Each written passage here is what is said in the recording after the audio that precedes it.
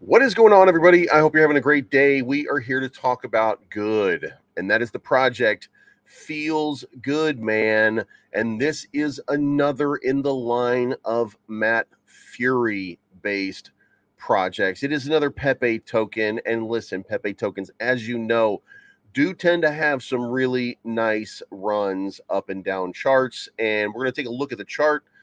Give you an idea here. Market cap close to 1 million, was over 1 million for a long period of time, getting closer to 2 million. So this is one that has some attention, has some eyes on it. Total volume over the last 24 hours is $1 million. I'm going to go show you this right here.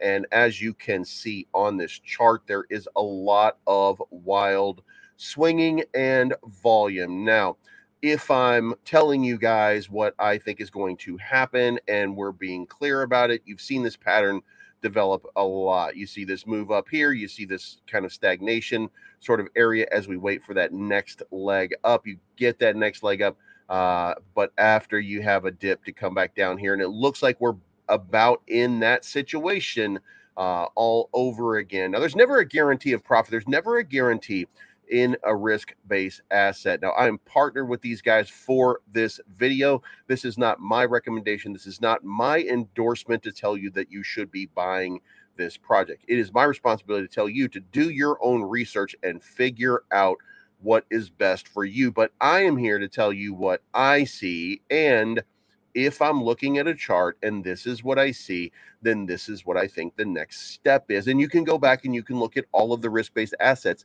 You can go look at Pepe. You can go look at any one of these. Bob, I think there was Bambi out there for a while. There was Lambo.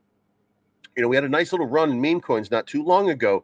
A lot of them brought about by Pepe, and Pepe-based meme coins tend to have a very specific pattern. Now, I will tell you the most important part of this is make sure that you are buying where your value area lows are so that you are getting in at a good position. This, by the way, is tracked on CoinMarketCap.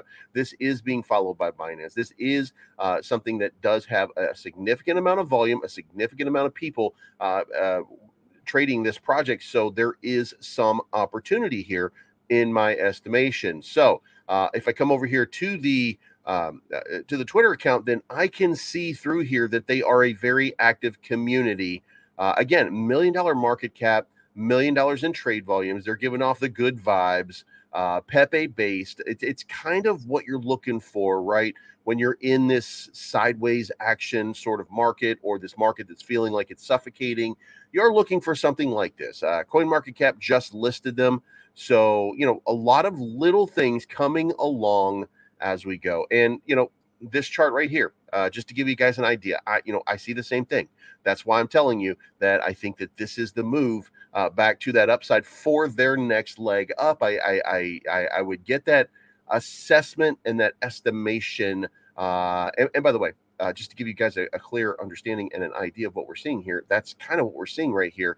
That would indicate that we've got our nice little bounce. And if you look at it long term and you take it for this sort of area right here, then you can see that we're actually in the zone, which if we were looking at this as a chart right now, I would be telling you that this is the value area and that this right here would be your point of control. So I think that we're in that range right now where we come back up to the point of control and then we make a decision on what's going to happen next. And then that's where the pump would start and where it would begin. So I do think that this thing is playing out in a pretty good fashion. Now, the other part that I would tell you is the market cap is 665,000, but the volume is 1 million. Those two things tend to kind of merge into one another. It's not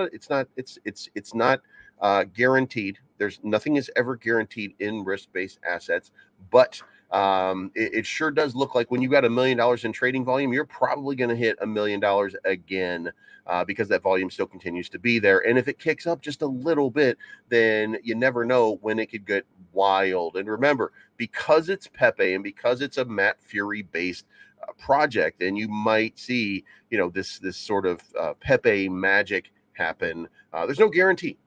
But you might just kind of see that Pepe based thing happen. If you're interested, I'm going to link all the socials. I'm going to put the contract address down in the comment section. And in fact, in the description, I mean, but you should leave a comment down below to get this video trending to more people, because that, my friends, that feels good, man. Now, if you are interested, all the information is in the description down below. This was not financial advice. My name's Believes. I am always right. Thank you so much for tuning in, and we'll talk to you again